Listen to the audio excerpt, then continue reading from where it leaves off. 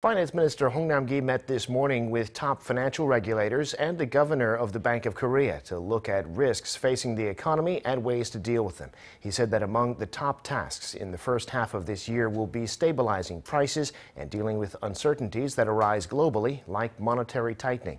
Suk-hyen has more.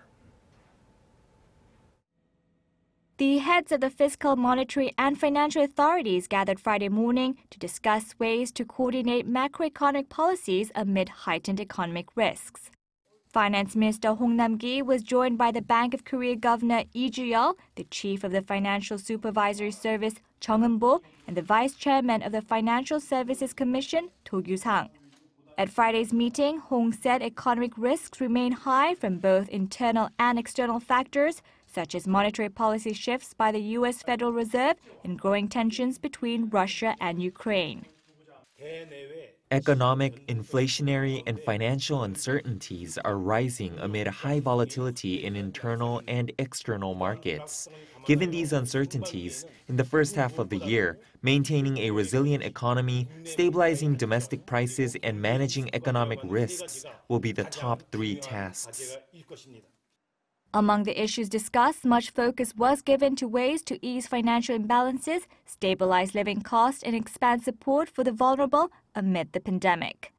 To stabilize the interest rate on government bonds, which has been rising rapidly, the Bank of Korea plans to purchase additional treasury bonds. Just this Monday, the central bank bought $1.7 billion worth of treasury bonds, but it's considering to do more to ease market jitters.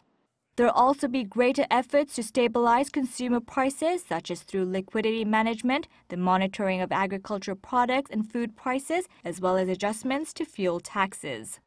This comes as consumer prices has been up more than 3% for 4 straight months, with the latest at 3.6% in January.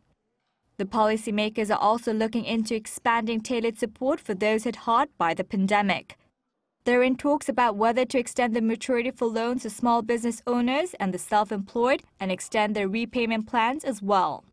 In their first meeting in 4 months, the finance minister, the central bank chief, and top financial regulators have all agreed to work together and strengthen cooperation. Suk-hyen, Arirang News.